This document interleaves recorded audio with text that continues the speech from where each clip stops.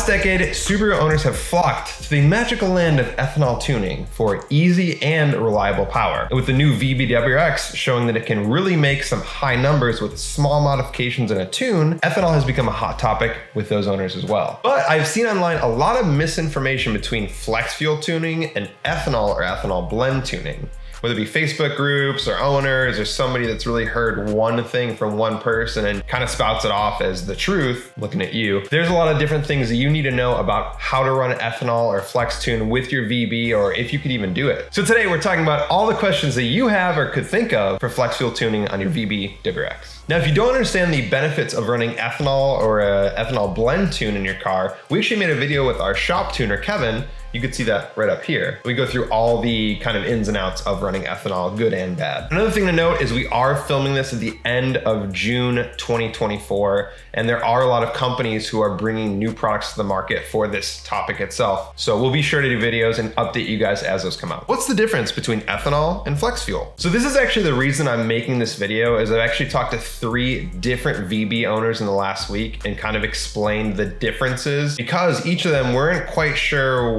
what each one of these were. So with ethanol tuning, this is filling your car up with either E85 or some sort of ethanol blend and then getting the car tuned for that specific ethanol concentration. This could be E40, E60, E85, or anything in between. The E is just ethanol and the number is the percentage of ethanol concentration in the fuel. Now, the car does not actively monitor what ethanol concentration is in your tank or feeding your engine. And just like putting 87 octane in your 91 or 93 car, if it's not actively looking at the fuel concentration and adjusting the kind of inputs the car has on how it's running, this could result in damage to your engine. Now, one thing that can happen is the fuel that the car is tuned to run is a higher octane rating than what you have in it. Even with ethanol, ethanol actually increases the octane of the fuel. What would happen is the car would pull more timing and can induce knock, and knock can lead to premature wear of the cylinder walls, the pistons, and the bearings in your engine. At the end of the day, it's super important to run a similar ethanol content with an ethanol specific tune. Our tuner Kevin recommends within about 8% of what you're tuned for. So if you have E85, it's probably safe to go to like 77, but below that, you will start to see some issues with the tune. Now, flex fuel tuning is where the ECU actively monitors what kind of fuel it's being fed and then changes the tune based on that reading. Now, this means you could fill up with 93 octane gas, you could put E85 in, or any sort of thing in the middle. You could mix the two up, slosh around. You're on a road trip and say you're running some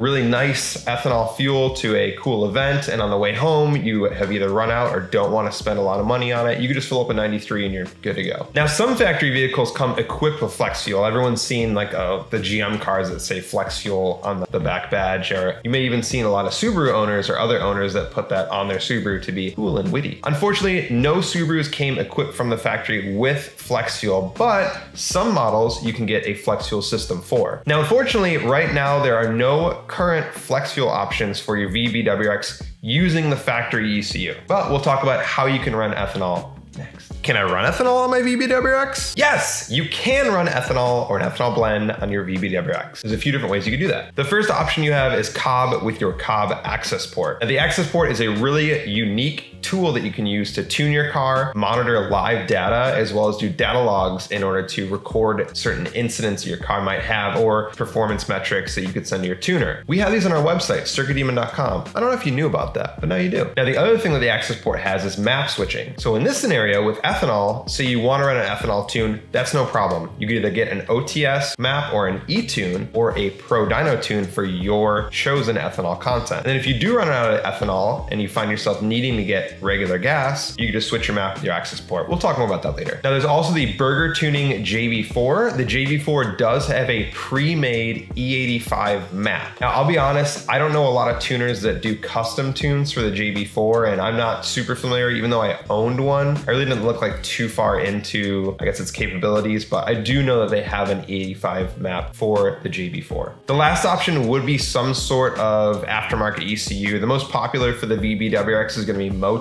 I'm doing a lot of alluding here, but we'll talk about that more in just a bit because there's a little bit of a cost prohibition to that. But Burger Tuning sells a flex fuel kit for the VB. Now, this is where I find a lot of the confusion coming from, and I do think it's just down to the terminology that they use, for that kit. Now, we did have a local customer come in for a tune on their VB that had an access port and purchased this Burger Tuning Fuel It ethanol kit, or a flex fuel kit as they called it. What this kit is just an ethanol sensor that reads the ethanol content going in the fuel feed line, and then you have an app on your phone where you can monitor that ethanol content live. Now, this is not flex fuel as it does not connect to the actual car's computer or the access port, and it's simply just an ethanol gauge. But I do need an ethanol gauge to run ethanol, right? No, you don't. But I would recommend monitoring the ethanol content you're currently running in some way. Now, ethanol gauges are really easy to use. It's just a digital display that shows you the ethanol content currently in the car. The only issue with that is at that point, you've already filled the tank. So if you're out of that window or that range of ethanol content you should be running, you probably have to burn some off by driving really conservatively until you can fill up either with more ethanol or more gas. You can use a shaker test, which I have here. We do sell these. This is what I use when I started first running ethanol like 12 years ago. And all this is a graduated cylinder. It has some markings here. You fill up to the bottom line with water, and then you fill the rest with whatever ethanol you're testing. So if you're at the gas station, what I would do with this is I would bring a small bottle that was big enough for the filler neck of the gas nozzle, put a little bit in there, and then put it back on the gas pump. I'd pour enough in to fill the line. You shake it, and then you just let it settle. And you'll actually see kind of the water and the ethanol split apart and show you what the current concentration is. Now, you are doing like a science experiment right at the pump. A lot of people, if it's like a busy gas station, might get annoyed. You might get a little bit on your hands. It's not super easy right there and then, but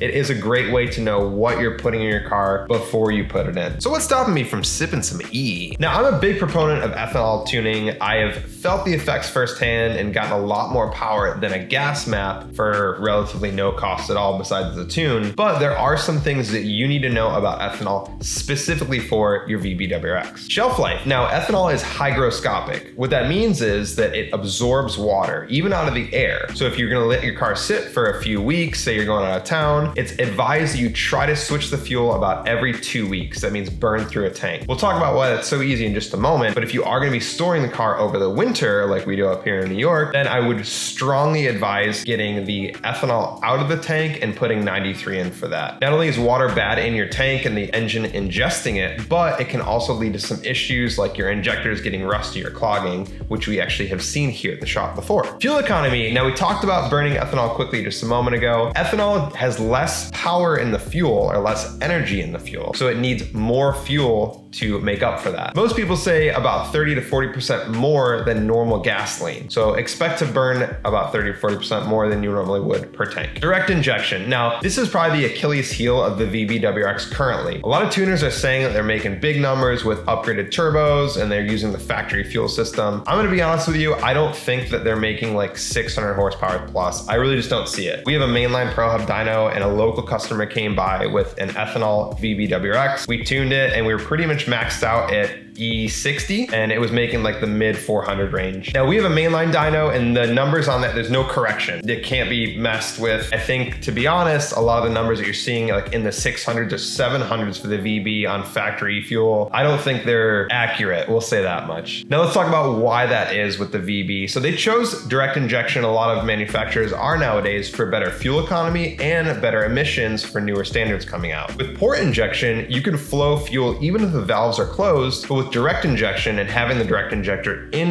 the combustion cylinder, there's only a small window that it has to fire or vaporize the fuel until combustion starts. Now, I'm not gonna get into the specifics of all of this, but basically as RPMs increase, that time becomes shorter and shorter and shorter, where there's a point where it just can't get enough fuel because of the timing that it has to get the fuel in the cylinder. Now, although ethanol can provide a lot more power, you need more of it in order to do that. And you can only make as much power as you have fuel flow for. Fuel system support. So you're probably asking me, why don't I just get bigger injectors or a bigger pump or something like that? Now with direct injection, you have two fuel pumps. You have the lift pump, which sits in the tank. You have the high pressure fuel pump, which sits towards the engine. And then you have the direct injectors, which sit in the engine head and go into the combustion cylinder. For these, there's only one upgrade you can make, which is the lift pump, which does help, but there is currently no other upgrades for the high pressure fuel pump or the direct injectors themselves. Now I know Nostrum is making an upgrade right now. They're actively developing those and they do have them for the VA WRX, which is the F820 motor, but currently you cannot run those in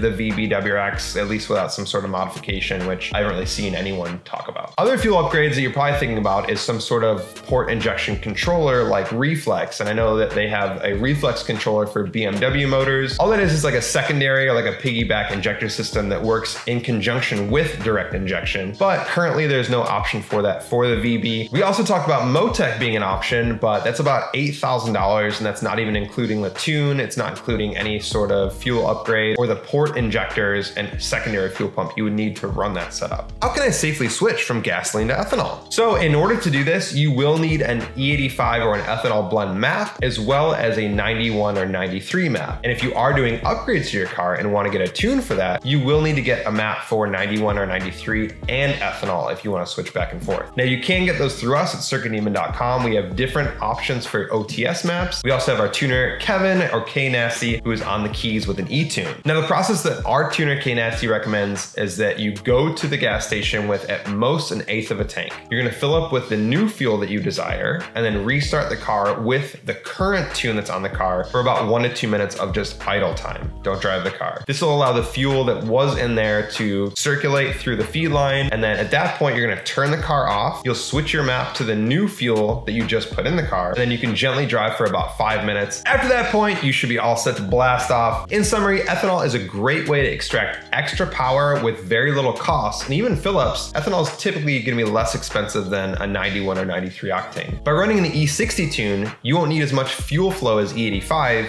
but you will gain a lot of the positive attributes that ethanol has to offer. So an ethanol blend like E40, E60 might be a better option for your VBWRX depending on your power goals and what modifications you really want to chase after. Now, a practical application of this would be to find a marker point. Let's say you fill your tank up to 1/4 of a tank or a 1/2 a tank with regular octane gas, and then fill the rest up with E85 and then get tuned on that. Now, this is easily repeatable, and depending on the fuel quality of your local E85 equipped station, you won't have to shake or test ethanol all the time if it's relatively stable. Now, the last thing I'm going to cover in this video is a very quick glimpse at another option that VB owners have, which is water meth injection. Now, this is another secondary fuel source which can up the car's power without a lot of these issues we're talking about. Now, expect another video on this very soon when we cover all the intricacies, but water meth is another option that doesn't have the same restrictions as ethanol tuning through the factory fuel system. Now, if you have any questions about this, I want you to comment below, or you can reach out to us. We are a business, we are a shop, we sell parts on our website. If you need any parts for your VBWRX and you want a tune to go with it, whether it be ethanol blend or a regular octane gas tune, we can do that for you. It's no problem. If you want to come in, have us install it, put your car on the dyno, check that out. We also have another video about tunes. What's the difference between off the shelf, E-tune, and dyno tune, and which one's right for you? You can check that video out as well and see which is the best way to get that ethanol tune that you're after. Thank you guys so much for watching. Until next time, fill up with this stuff, you know what I mean?